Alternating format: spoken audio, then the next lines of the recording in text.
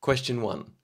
Given that vector OP equals -3, 1, and vector OQ equals 2, 5, what is vector PQ?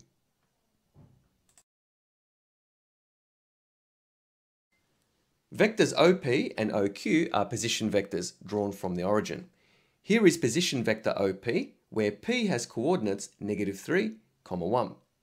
Here is position vector OQ, where point Q has coordinates 2, 5. To find the components of vector PQ, firstly we consider the horizontal component, and that is found by finding the difference between 2 and -3. So 2 minus 3 is equal to 5. Next, we consider the vertical component of vector PQ, and that is found by finding the difference between 5 and 1. So 5 minus 1 is equal to 4. Therefore, vector PQ has components 5, 4. Therefore, the answer is option C.